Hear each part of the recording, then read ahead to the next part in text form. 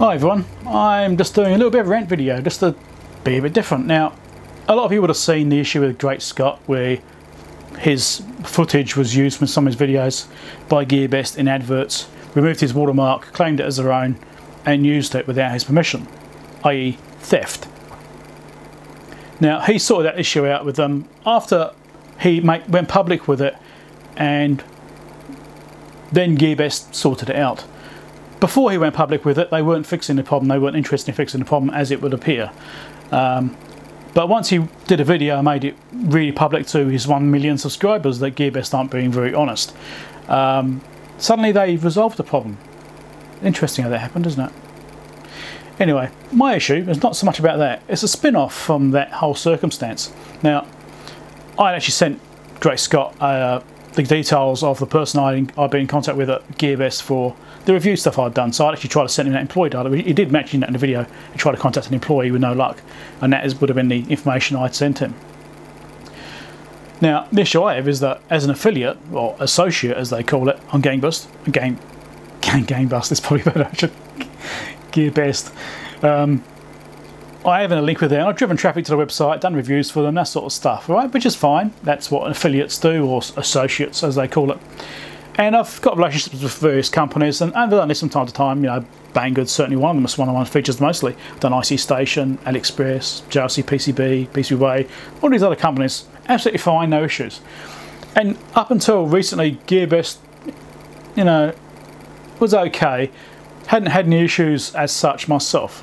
Now, because of this Great Scott fiasco, I decided that, hey, I don't want to deal with a company which will potentially steal your content, not give you any rights to it, take your watermarks off and claim it as theirs, and refuse to do anything about it unless you go public to 1 million people. So I decided I don't want to have that relationship with GearBest anymore in my affiliate link, associate link. And, you know, just remove all the links that I've got to their site, that sort of stuff. I wasn't going to do that. I was just going to end the relationship, not publish any more links, just keep the existing ones, which are in my videos, and I was going to leave all those alone, and withdraw my money from my associate account. All would have been fine. Sounds simple, doesn't it? Well, GearBest have a policy where you can only withdraw $100 US or more from your account, or you can get a $60 voucher, so you spend it on their site, okay? You can understand that, you know, so you're not doing little stupid little payments all the time to people. Don't have a problem with that particular policy, that's fine. Now the issue I have is that when I contacted them and said, look, I want to withdraw the money I've got in my account, which is only $36 US, right? So get this straight, this isn't about the money, it's about the principle of what's going on. I told them, look, I'm in my associate relationship with them, I don't want to do any more work for them. That's going to be, you know, it's ceasing, I'm not going to be promoting them any further. And I want the money that's in my account to be paid to my PayPal account. Sounds simple, doesn't it? They refused. They said, no, you have to have $100.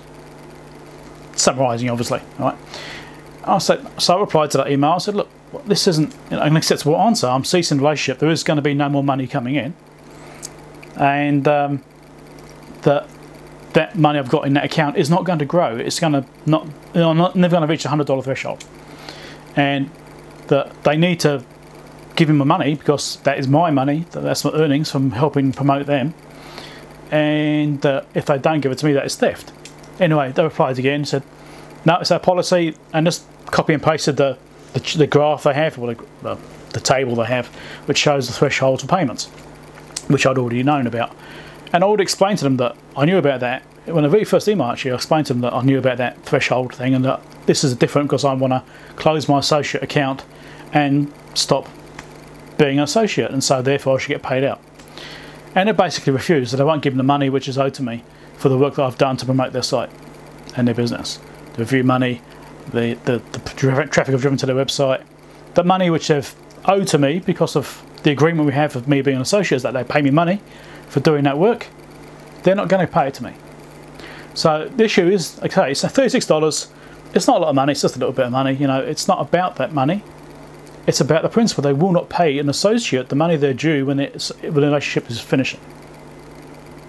So I wanted to sort of spread this out and say, look, if you're an associate of GearBest, or you think about becoming an associate of GearBest, or a customer of GearBest, don't do it.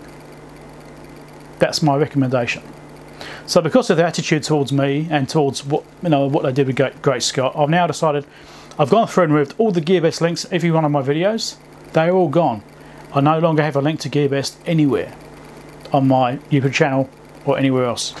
They're gone. I've removed them all. I do not want to drive any traffic to GearBest because I don't want people to use them and get ripped off. I'm trying to protect people from that.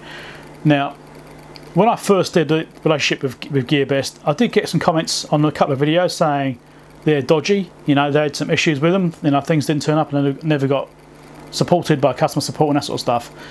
And I thought, well, okay, that's just a thing to keep in mind. You know, I remember that little detail. Some people have had some problems. You're going to get problems from time to time.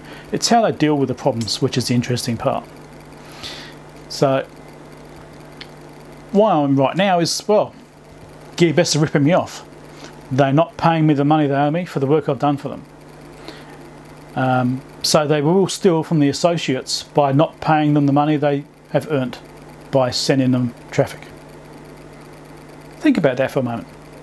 So if you're an associate, I suggest you stop being one. If you're thinking about becoming one, don't. If you're thinking about buying from GearBest, don't. My opinion is that they are thieves. They will rip you off if they think they can get away with it. My opinion. So my recommendation is don't deal with them at all. I did a tweet on Twitter last night after that email where it is plain to me that GearBest were not going to pay me the money regardless of what I said to them, regardless of circumstance. So I tweeted it on Twitter to EVblog Dave and Great Scott, and they both retweeted it for me to help spread the word that even an associate is not safe from GearBest not doing the right thing. That's all I've got to say.